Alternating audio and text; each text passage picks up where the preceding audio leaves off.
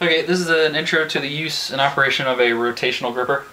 Basically, a rotational gripper is just like it sounds. It's something that rotates. The gripper part is this channel here, and what happens is this lock goes down onto the string and holds it.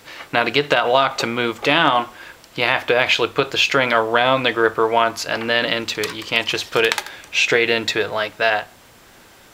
Okay, and you'll see how that works. If you put the string around like this and you pull, see how the gripper goes down? Okay, when the rotator starts to move back, it's going to both pull this string and lock it down in place at the same time. It's pretty smart. But you kind of get the idea so far. What you do is you take the string that you want to tension, you put it around it. Don't pull it too tight, because if you do, you'll close the gripper before you get around. Okay, so just loosely go around, put the string through, and if you want, you can pull it tight, but you really don't have to. You shouldn't have to. But once you come back around, you engage it, whether with the foot actuator or with the button on the machine. You engage it, and it'll spin, and then it's tensioned.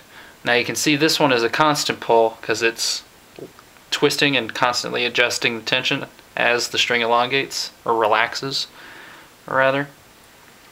And once you're ready to go, once you're ready to let it go, you hit it again, and it all comes undone, and you're ready to move on to the next one. And that's it. Thank you.